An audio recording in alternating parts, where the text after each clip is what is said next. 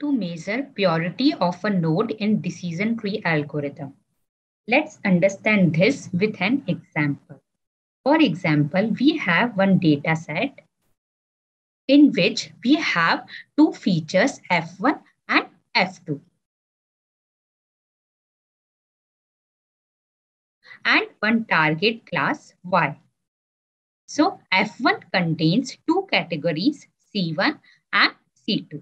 F2 contains three categories C3, C4 and C5. While our target variable contains two categories yes and no.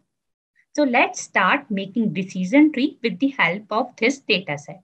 So for example, I have taken feature F1 and accordingly I have categorized it in C1 and C2. So let's assume that we have 6 yes and 3 no in feature F1. That is divided into C1 and C2. For C1, we have 3 yes and 3 no. While in C2, we have 3 yes and 0 no's. So we can see that C1 requires further splitting as we have yes and no both there in C1 category. While this node doesn't require further splitting because whatever it will always have output yes. So this requires further splitting. So we'll take F2 and we'll further split it. So this node is known as pure node as it doesn't require further splitting. This node is impure node as it requires further splitting. Now let's understand how we'll decide that it is a pure node or impure node. This we have seen visually. Now mathematically, we can understand this with the help of two concepts. First is entropy and second is Gini impurity.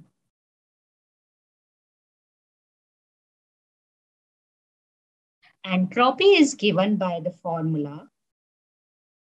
Entropy is represented by F of S, which is given by a formula minus T plus log base 2 T plus minus T minus log base 2 T minus, where T plus is the probability of yes in our case and T minus is the probability of no.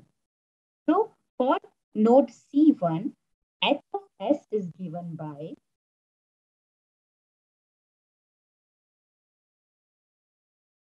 minus 3 by 6 log base 2 3 by 6 minus 3 by 6 log base 2 3 by 6. This is equals to 1. While for C2, H of S is given by minus 3 by 3 log base 2 3 by 3 minus 0 by 3 log base 2 0 by 3. So this is equals to 0.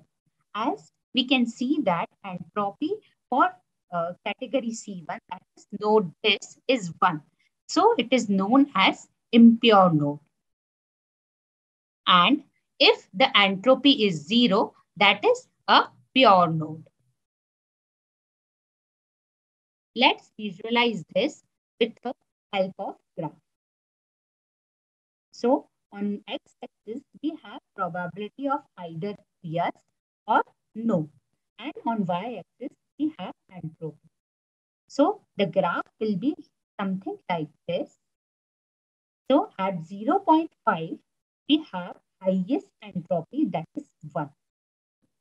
And please keep in mind, the range of entropy is from 0 to 1. If we have 1, that is an impure node. If we have 0, that is a pure node.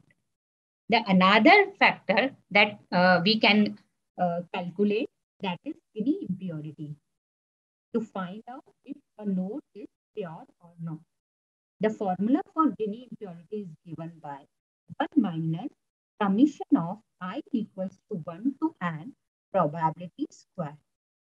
That can be further opened into summation, that is p plus square plus p minus square. For category 1, Gini index is given by 1 minus probability of plus class, that is 1 is 1 by 2. Probability of no is again 1 by 2. So this is equals to 0.5.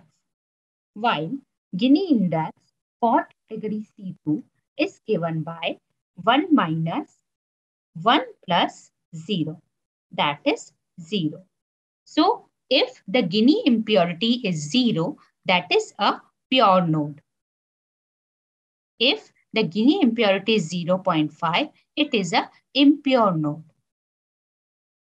So the range of Gini is given by 0 to 0.5.